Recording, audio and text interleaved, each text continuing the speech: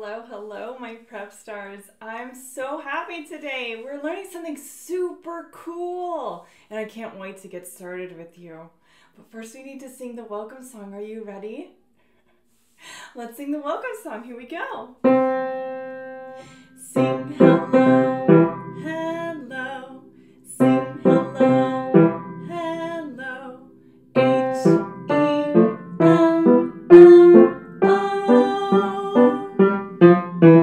Sing hello, hello, sing hello, hello, H-E-L-L-O.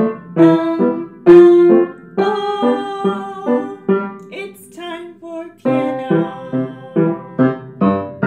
All right, now that was a great start to our lesson. I love singing the welcome song. It's so great. Couple things you can do for me. If you have a grown-up watching with you, don't forget to like and comment on this video so you can tell me if I'm doing a good job, okay? Also, don't forget to subscribe here on YouTube. And thank you so much for being a patron. You're helping support my lessons here, and I can't thank you enough. Let's get started, all right? Pull out your lesson book. Here we go. Last lesson, which song did we learn? Do you remember? Quiet River, yes! Did you have fun practicing that one? It's so pretty. It's such a pretty song. You know, it actually makes a really good recital song. So if you're thinking about participating in recital soon, Quiet River is a great choice. Let's turn to page 17 and let's play through it together, okay? Here we go. Let's switch to piano view. All right, my friends. We are here with our beautiful piano view. Let's find our middle C with our right hand finger, one thumb. And then our left hand is going to be on the G below middle C. This is moderately slow, of course. And we're going to be playing it piano. Let's count off. 1, 2, ready, play.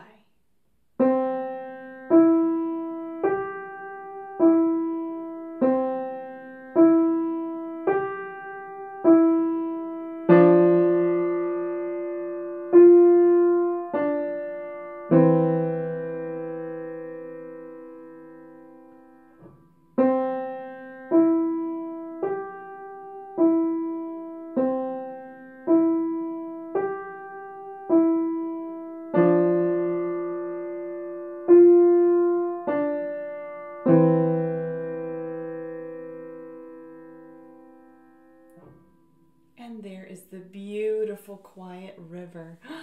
I bet yours sounded so peaceful. Did you enjoy playing through it? I certainly did. I'm so proud of you for learning such a tricky song.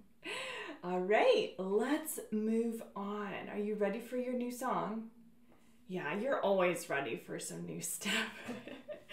Let's turn the page to page 18. And we have a cool song today called Rockets. And this is one of my favorites in the book, okay? This one is so great because it illustrates for us what it means to start low and move higher on your keyboard, just like a rocket would, right? A rocket starts on the earth and it blasts up, just like you'll do with your piano, okay? This is great. So I see that my rockets begins with the left hand, finger 5 on a bass clef C, okay? You notice each of the notes after that first one are a little bit higher each and every time. That's your rocket, okay? It's blasting up. And then it ends with you playing a harmonic second with your right hand or with your left hand while your right hand is playing 3 notes. Then opens to a harmonic third while your right hand ends on a C.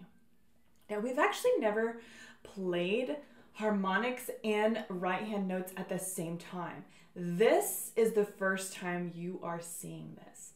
Now, it's a big step because we know in piano, we are going to have to get used to playing notes with harmonics and melodics at different times in our songs. So this is an exciting one for sure. Let's switch to piano view so we can work on this together, okay? You can do it. I know you can. Just like those astronauts. All right. Looking here at Rockets. Now, I do see that the tempo is moderately fast.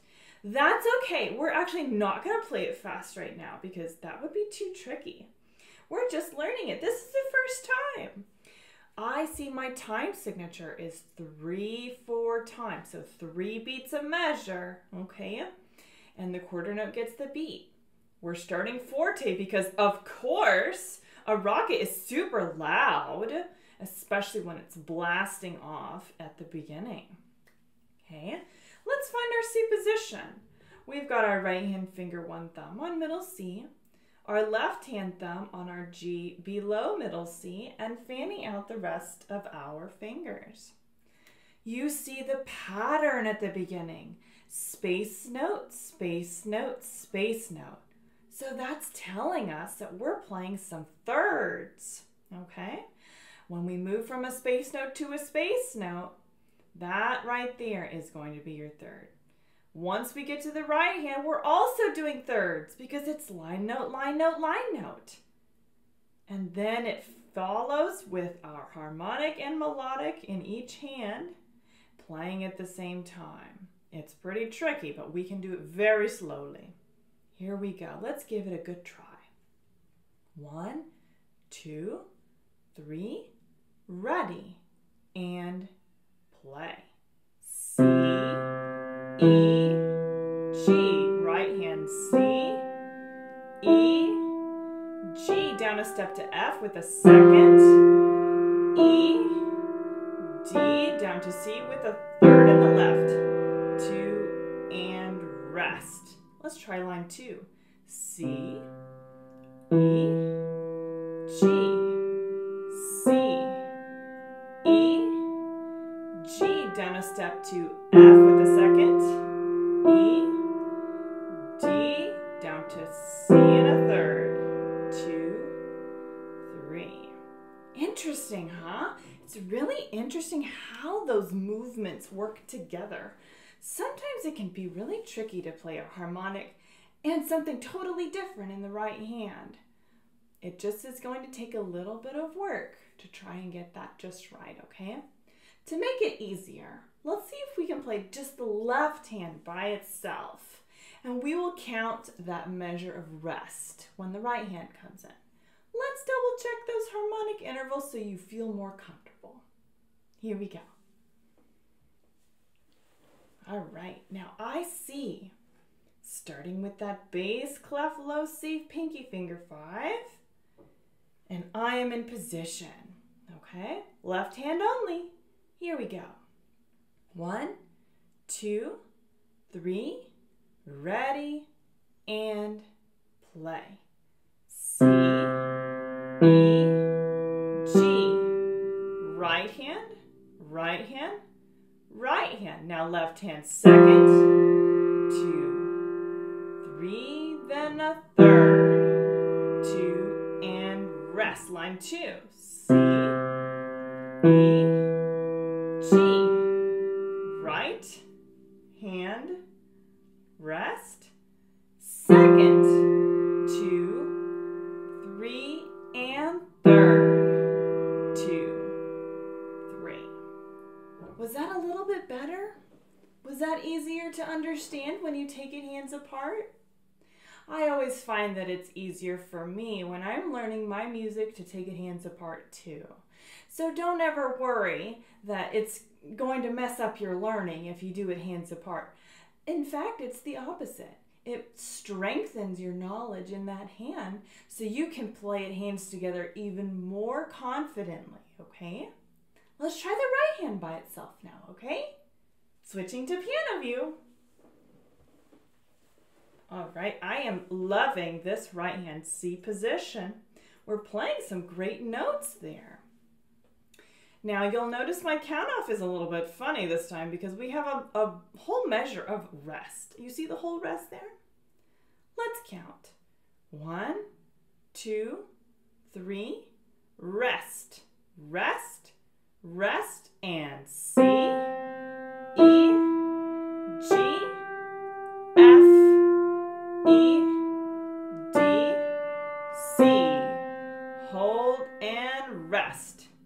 Rest, 2, 3, C, E, G, down a step to F, E, D, C, 2 and 3. Excellent work. Now that was much better. I bet you're feeling more confident now. Excellent. All right, so we have some really interesting stuff in this song though, right? That's not all the cool stuff in this one. And you'll see why I love this song in just a second. Now, in the bottom portion of your page 18, it says, important, play Rockets again, playing the second line, 1 octave or 8 notes higher. The rest at the end of the first line will give you time to move your hands to the new position, okay? Now this is great because if we're really, really trying to pretend to be a rocket, we have to go higher on the piano to sort of pretend that we're going out into outer space, right? So let's see if we can make that picture come alive here at the piano by moving our hands up. Let's switch to piano view so you can see what I'm doing, and then you can practice it that way too, okay? Let's give it a try. You'll see what I'm talking about very shortly. I'm in my C position, okay? This is just how the song is written. I'm gonna play the whole song as I see it, these 2 lines, but I'm gonna add a repeat sign. And remember, after the first line, the second time we play it, we're gonna move our hands up. Pay close attention to when that happens so you can memorize it. Here we go, here's Rockets. 1, 2, 3, ready, and play.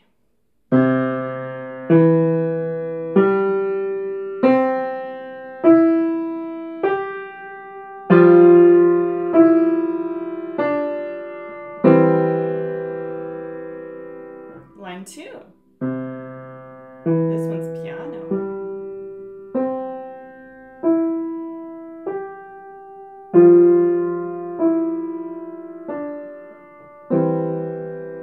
Okay, let's do the repeat now. Forte.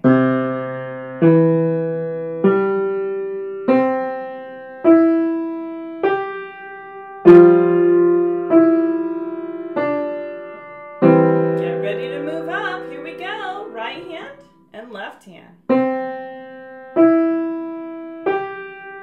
High, E, G. Now second and F. E, and third with a C. 2, 3. And there you go. That's how it is, right there with that octave jump. What did you think? You know what I like to tell my students? I say, go for it. You play it higher and higher and higher until you run out of notes on the piano. It just makes it way more fun. And you tell me if you reached Jupiter, if you reached Pluto, if you reached a new galaxy. That would be super cool, wouldn't it? What if music was the missing link to time travel? What if you just played music over and over and it opened up portals? That would be so cool. So have fun with Rockets. It's so great to learn how to play higher and higher on your piano. Let's close our lesson book and take a look at your technique book. Okay, now in your technique book, we're turning to page 10, which is a really great exercise here called climbing and diving, okay? Now this is talking about octaves again. You know that funny word, octave?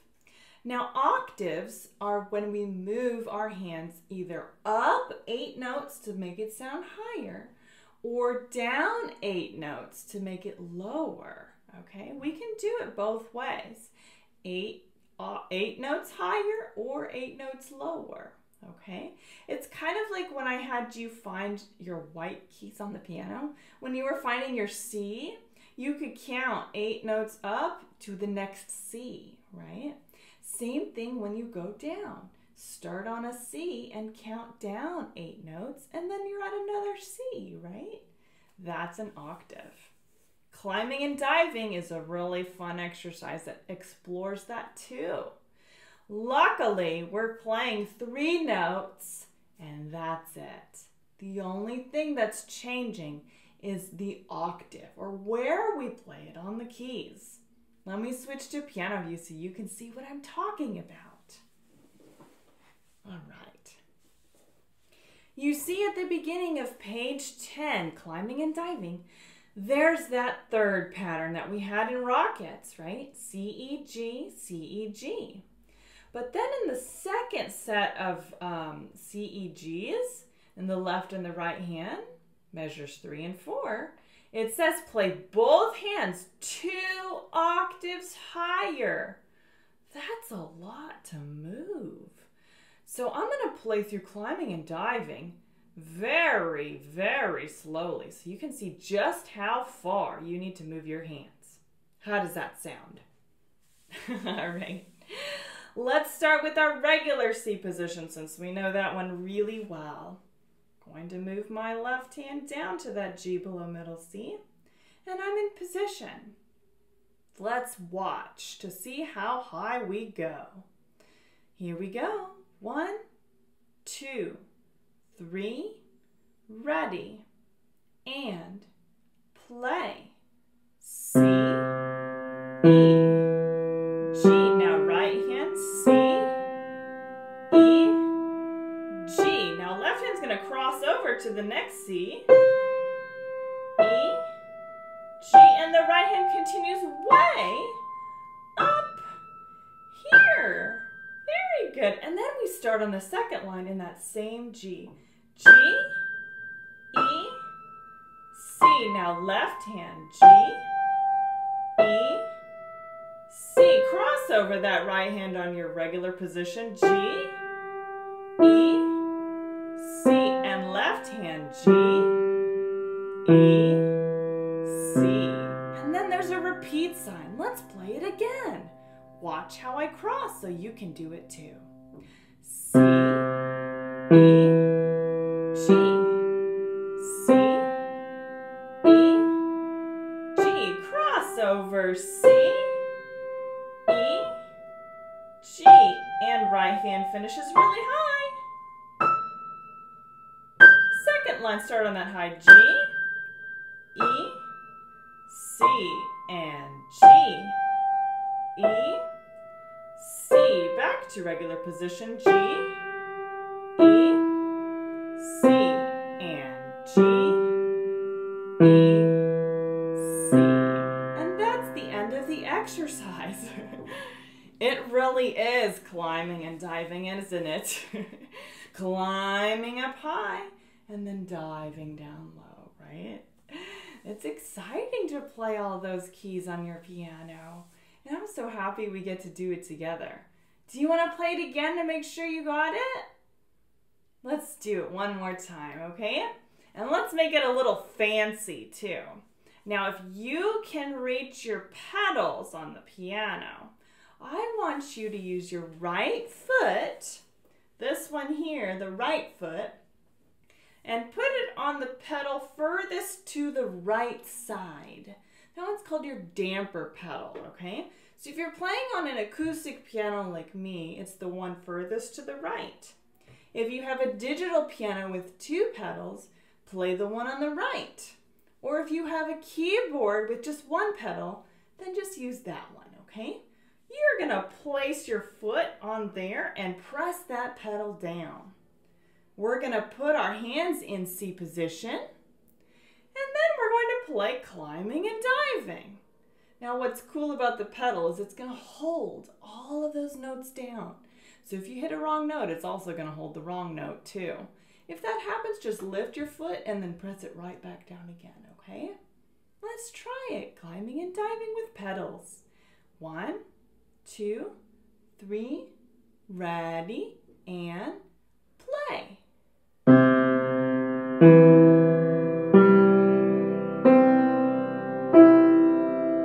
Cross over.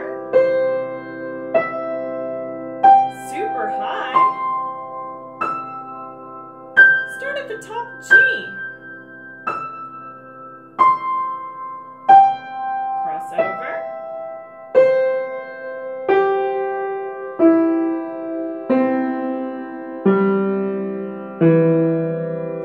Repeat.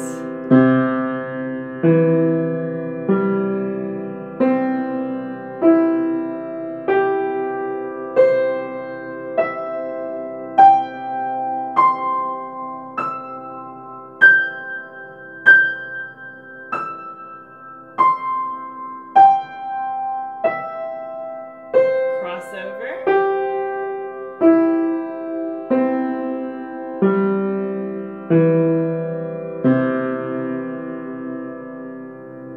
And then you can lift your foot and your hands at the same time. Lovely! That's so pretty, isn't it? What did you think?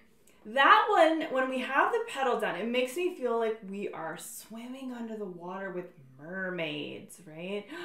It's like really watery and pretty. Maybe it's by a coral reef. I bet it's beautiful down there. What do you think? Yeah, how exciting. I loved that. So have some fun with your climbing and diving exercise, okay?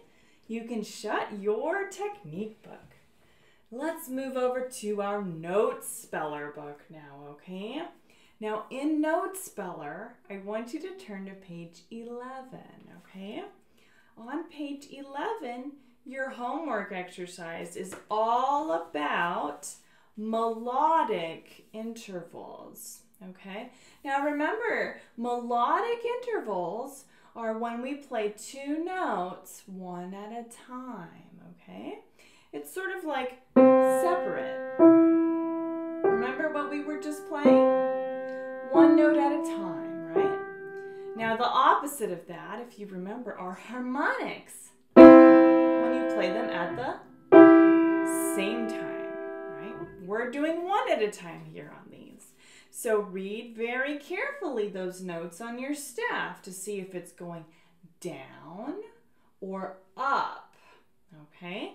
And see if it's a second or a third. Have fun with this exercise, okay? Let me know if you need some help with it. Visit me on Discord so you can get that help you need. Now in our theory book, guess what? No theory this week. Just Note Speller, okay? I'm so happy that you're having a great time at piano. We have a little break in our theory book for this time.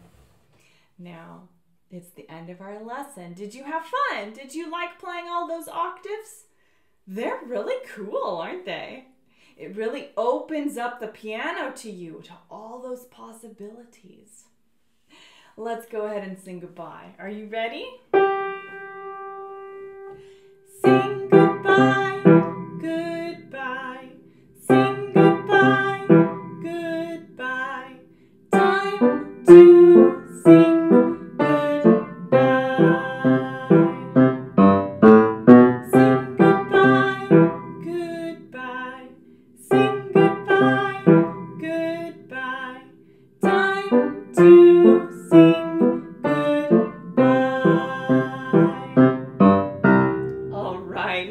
Fantastic. It's always fun singing those songs with you all. Thank you so much. Big virtual hug to you. You're doing an amazing job. And I can't wait to see how you're progressing in your lessons, okay? Thanks so much for joining us today. And patrons, again, thank you for your support every single month to keep me going here. I appreciate you more than you'll ever know. I'll see you again soon, Prep Stars, okay? Happy practicing! Bye-bye!